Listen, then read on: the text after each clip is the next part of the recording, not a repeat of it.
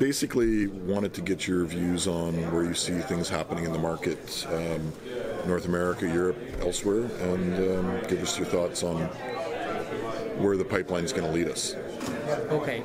Well, it's a tough question. You know that I just take care of airports on a worldwide basis and only airports. Don't ask me anything else. Yes. But it's a tough job because, first of all, there are not so many opportunities around. Exactly. When you have some of them, well, you rather want to keep it for yourself or just to choose the client that might be more interested in that. So to answer more specifically your question, well, in Europe, a lot of processes are finishing, like the Sofia deal. Well, Athens is a very peculiar one because it's a sale of a 30% stake. You are clear front runner, but a lot of people say, so what? But still you buy a minority against somebody who would get the majority, so there is a difference in price. Then you've got some, in Italy is moving. Yeah. It's maybe one of the most active countries in Europe, I mean, because indeed there has been, Puglia, you've got Sicily, the two various catchment areas of Palermo and Catania. You have also some ideas that Olbia may change also. Okay. So they are moving a little bit, but at the end of the day, there are not so many airports with, at least from a bank perspective, a decent size. Yeah, exactly. And so we are not going to advise to then say to our client, "Oh, it's too small, we don't want it." So.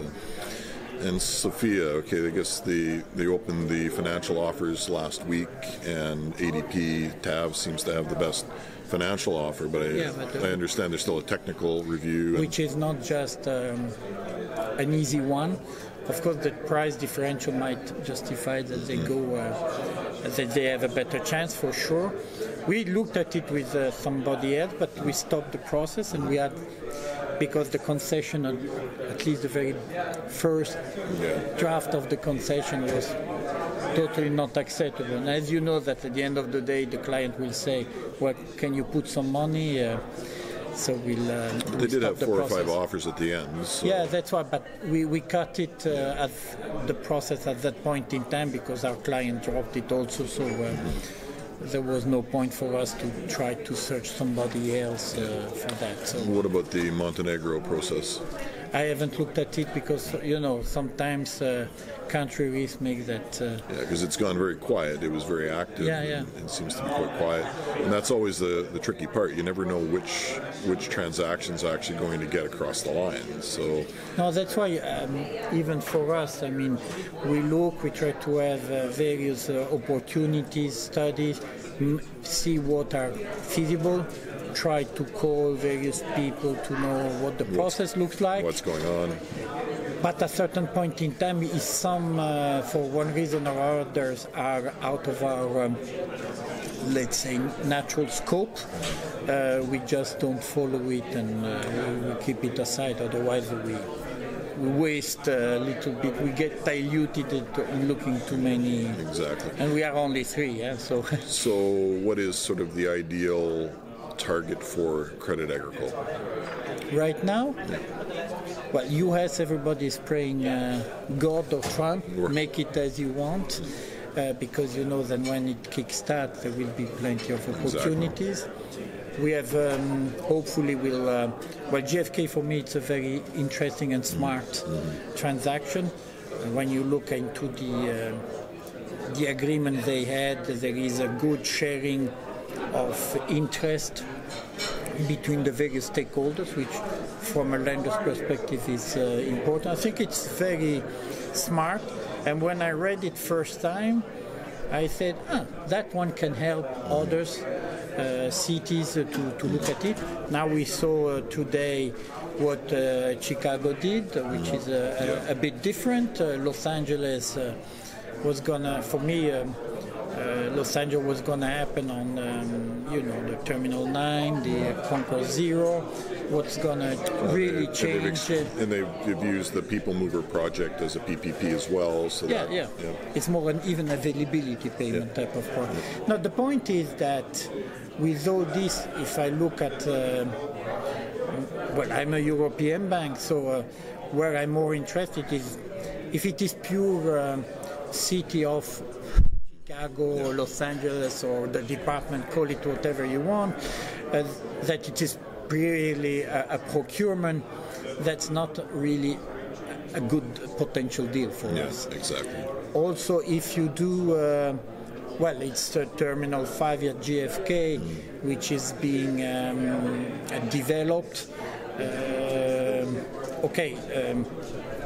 There are more the muni bond experts or PAB experts, this type of obligation that will follow it.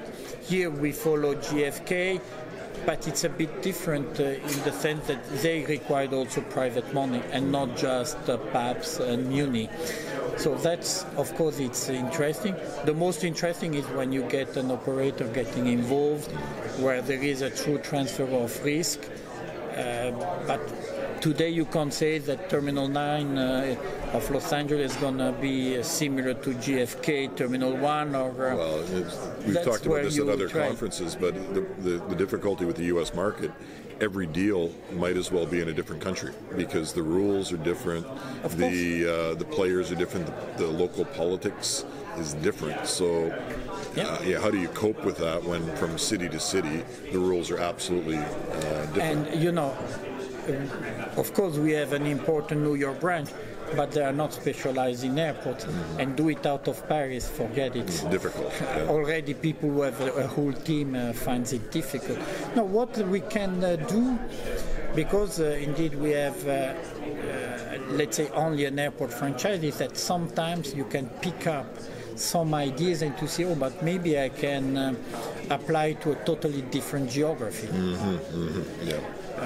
So, for instance, the example of Mexico was quite interesting, very innovative. Mexico City. Yeah. And you could say you could apply it somewhere else because the transfer of risk was reasonably limited from, again, a lender's perspective. So it can be interesting.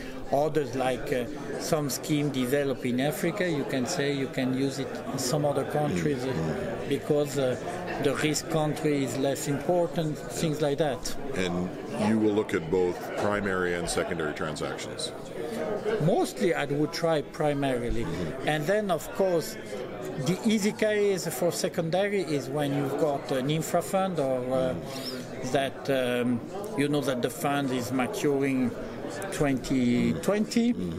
You have extension potential, but you know that by 2024 they must get out of the deal. So sometimes you can say, okay, may I look to somebody before? Appropriately interested to try to preempt the process when they say, hey guys, I'm going for sale, and you've got all the bunch of because lots of people are watching closely Lima with the lease extension and the two minority partners. That could be a very interesting secondary play, but it's been a long time coming, and a lot of people are lining up for it. So. Well, in that specific case, we tried to be debt advisor. We didn't. Somebody else got it, but since then nothing is happening much because indeed there are first you have to close the financing. Exactly. And before doing that, you have to close, let's say, the ownership implications, so on and so forth. And every time you talk to them, even on a regular basis, they say, next week or next month is going to be the right they closed one. They closed the construction contracts quite a while ago, and I guess. Yes, exactly. But still there is some land ownership. But to start a lending process in parallel to potentially a sale of two minorities, it's a bit of a tough game. So. Everybody waits. Yeah, exactly. Then you've got problems like Bolivia, Colombia. Sorry. Yeah. There are so many different projects that sometimes to keep track of them, it's already hell of an achievement. Yeah. Well, as we were talking before off camera, the real challenges are so many projects that are in various stages, and to keep keep your level of intel current is almost impossible, and everybody's got some information, but it's all imperfect, and then the government changes its mind, right? Exactly. Yeah.